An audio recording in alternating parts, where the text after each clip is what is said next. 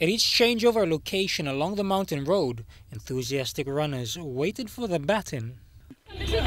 So I'm able to carry this baton. To run with my athletes because I'm the trainer for Team Kundiawa. So these are my kids. I'll still run all the way to the 4 stations. I'm very happy to run with them.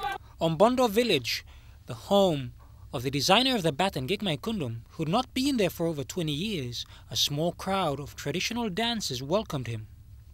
The relay continued to travel down valley passes, and the runners accepted small lifts, crossing bridges. At the main station of Wamatane, a Catholic stronghold in the area, a huge crowd waits to see the baton.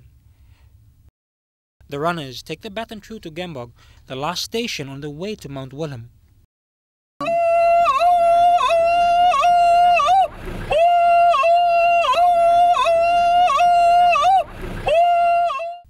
Alongside flowing mountain creeks, the relay encounters smaller communities, finally reaching Betty's Lodge in the late afternoon, where the start of the ascent of Mt.Wilhelm will begin.